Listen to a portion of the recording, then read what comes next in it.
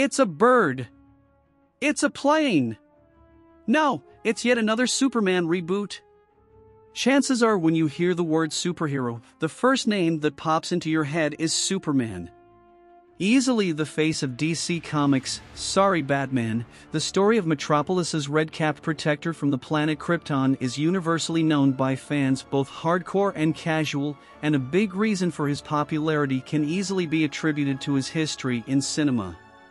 Starting all the way back with Richard Donner's Superman, 1978. The iconic interpretation of the character may be a bit dated and corny, but its lighthearted attitude that was accentuated by the infectiously charming Christopher Reeve has made it stand the test of time as a true classic, even spawning a total of 3 sequels and a Supergirl, 1984, spin-off. Although technically it's 4 sequels, Superman Returns, 2006, functioned as a continuation of the Donner films whilst ignoring Superman 3, 1983, and Superman 4, The Quest for Peace, 1987. While far from a horrible film, Superman Returns still performed under box office expectations and wasn't able to capture the magic of the original films.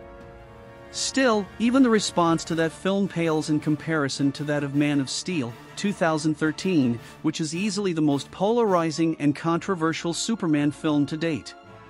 Fans of the film love Henry Cavill's more grounded take on the character and found the various action sequences to be visually stunning. However, the film's critics felt that the film's melodramatic tone missed the point of the Superman character and branded its wanton destruction as violence for the sake of violence. Things didn't get much better for the DC Extended Universe's Superman when Batman v Superman, Dawn of Justice, 2016, and Justice League, 2017, also weren't exactly warmly received. Since then, Superman's film future has been in a state of limbo. Man of Steel 2 was in development hell for who knows how long, and whispers of a potential reboot starring Michael B. Jordan failed to come to fruition. Now, with new DC Studios CEOs James Gunn and Peter Safran mapping out a new plan for a connected DC cinematic universe, it's no surprise that a new version of Superman is a part of that plan. Superman: Legacy is the latest feature film to star Clark Kent and represents the true start of DC's new generation and the first part of what Gunn has titled the Gods and Monsters phase. Since it was only just announced at the time of this writing and is still in very early production, we still have some details we can glean about the anticipated project. To find out what those are, read below to learn everything we know so far about Superman: Legacy. Does Superman: Legacy have a trailer yet? No trailer for Superman: Legacy has been released yet, and seeing as how we don't even know who will be playing the titular Man of Steel yet, we likely won't be getting one for quite some time. All we have to go off of so far is James Gunn's announcement video, where he shares only the vaguest of announcement details for the Son of Krypton's next big screen adventure. Will Superman: Legacy be releasing on streaming or in theaters? In that above announcement video, James Gunn also made it explicitly clear that Superman: Legacy is being planned as a theatrical release for the year 2025.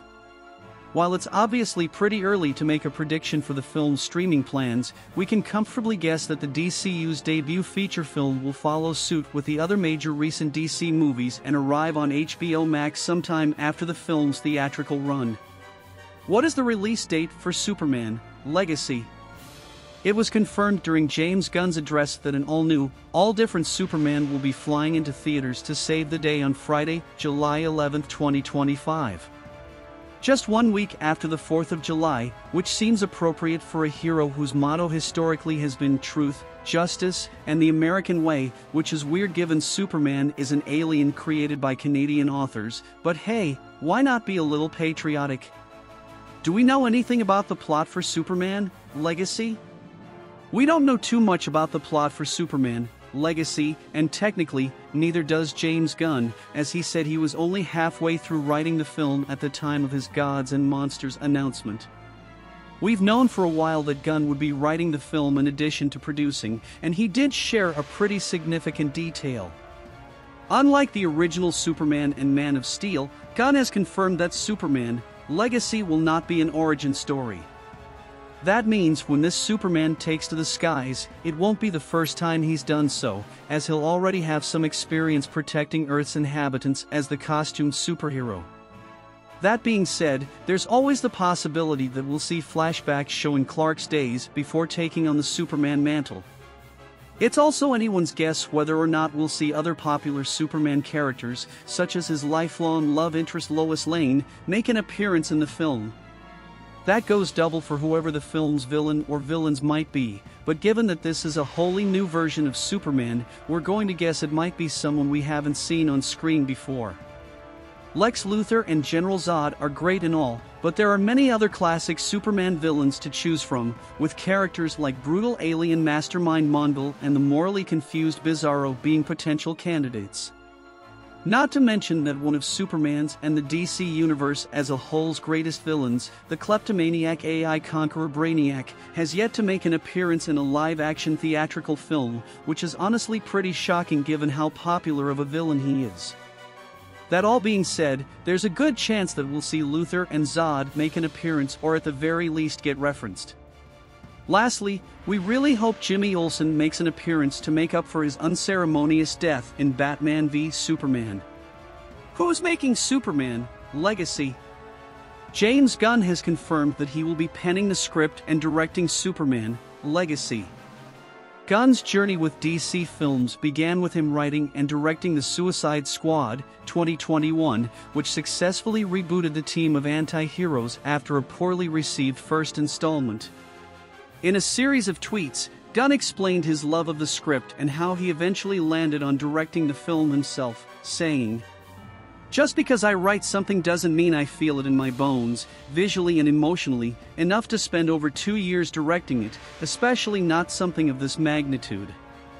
But, the long and the short of it is, I love this script, and I'm incredibly excited as we begin this journey." Gunn's history in comic book movies also began long before being the co-CEO of DC Studios, as he also wrote and directed the first 2 Guardians of the Galaxy films and its upcoming 3rd installment. Who will play Superman? Well, we know for sure that the one person who won't be playing Superman in Superman, Legacy, is Henry Cavill, which has caused quite a bit of division among the fan base.